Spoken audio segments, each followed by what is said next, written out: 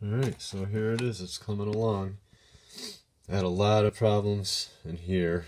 I still have problem areas, and there's some white out on there, but I don't care. I'm going to leave it right there. With that cop, though, huh? Futuristic cop. He's got like an armored coat. It's like black, but it's armored. You know what I mean? He's got like a collar around here to protect his neck area if he wants. You know what I mean? I should probably. Well, if he's in full gear, he would have a mask and like armor down here too and everything. But yeah, so it's coming along. It's got such, like, here, let me show you my rough side by side, or like, here, if I can do a side by side. I don't really care if I put that backwards, but there you go.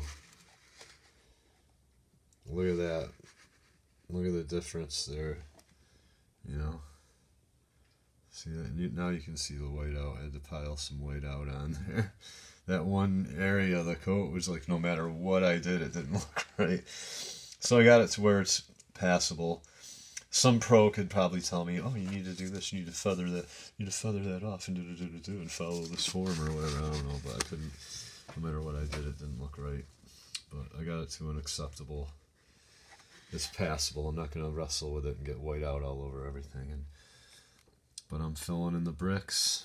I thickened up that line on the brick, building a little bit more to make it stand out from the background. You can just see the difference. Like, look at that cop, and then look at that. Much more visually interesting. And when I get it all, you know, done, this page is gonna look nice. There it is. So I just thought I'd show you what it looks like now that it's a little more filled in. And I'll do more. There's more to come. Thanks for watching. This is the Action Artist. And like I said, thanks for watching, and support my channel. Support me. Support my comic book. Thank you. Bye.